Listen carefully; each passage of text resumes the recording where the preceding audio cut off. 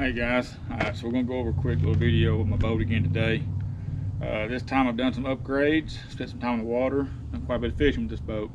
So I've got some things to add to my dislikes, got some things to add that I really do like. Go a quick little overview of the boat.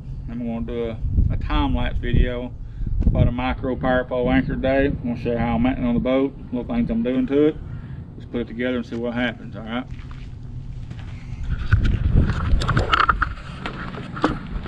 Alright, so start off with the boat. First thing you'll notice, I added a Minn Kota power drive. It's 55-pound thrust.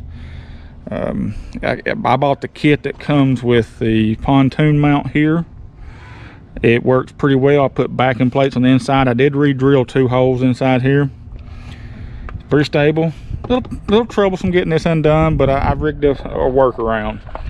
I run paracord on mine. I use this, run back on a handle back to my seat back there to pull the motor unit up and down.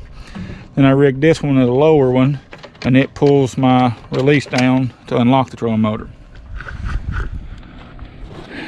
Like I said, paracord here. I did go for the pedal drive version. I got my depth finder mounted. I don't have it on the boat. I just come back from fishing terms of the night. So you can see quick. I'm running a full-size car battery in my boat. So one thing I did notice, when I set a full-size battery down here, it started swaying my floor down. And to combat that, I just went and chopped me a piece of plywood off. Now I set my battery on here that disperses the weight out of the whole entire hull. Don't sag on hot summer days, batteries get heavy. One thing I will add, the boat has definitely impressed me about fishability more than I thought it would. I've got a lot more use to the boat, its secondary stability.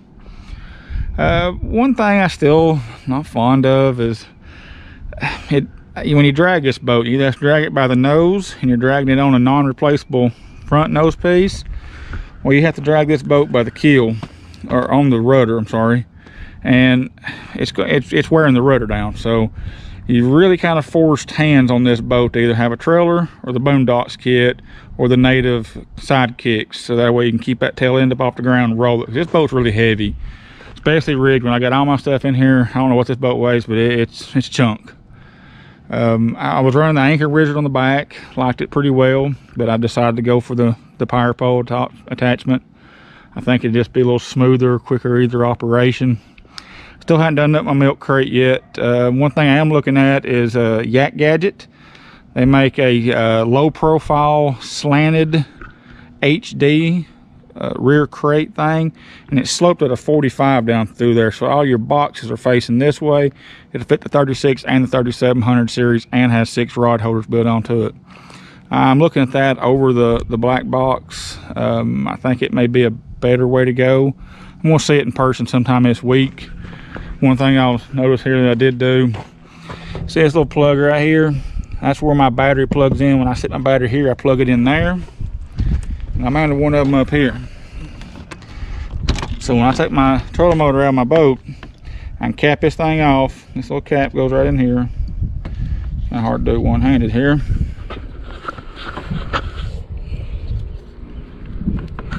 Keeps everything out of it.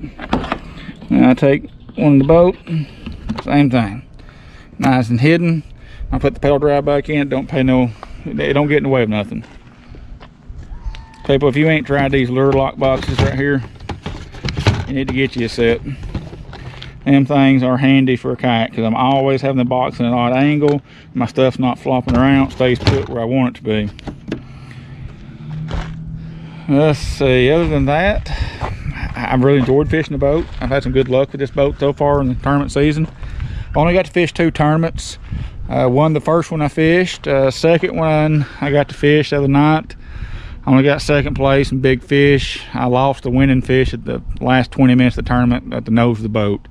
I had 2 fish and needed 3 to win, but it is what it is. I'm able to cover water, fish where I want to fish. The boat's doing good. Alright, so now we'll fast forward on, and here'll be a little time lapse of me putting the micro anchor on. Show you some things I've done, some things hopefully I can make it easy before you put it on. Alright, so the first thing I'm doing here when I'm mounting this thing, it comes these great old big screws. And will not work on a kayak. I'm useless. So what I did, I went to my local Tractor Supply. It's 1 1/4 by 20 thread, and then I got 1 inch and 3/4 Phillips head bolts, and they fit exactly back in these little plugs right here. That's what they are. They're 1 1/4 by 20 thread. The 1 inch seems to be working pretty well. About 3/4 just in case I need them. It's like $1.50 for each pack. And then get the head unit we'll mount on here. We'll wire it up, get it going. Like I said, I'm gonna set this thing up. Let's let it run. We'll fast forward it so you don't have to sit through some boring stuff while I'm going back and forth. Maybe if you have any questions, leave them comments. Try to get them answered. I appreciate everybody for coming to the channel. Appreciate everybody subscribing to the channel. Thank you.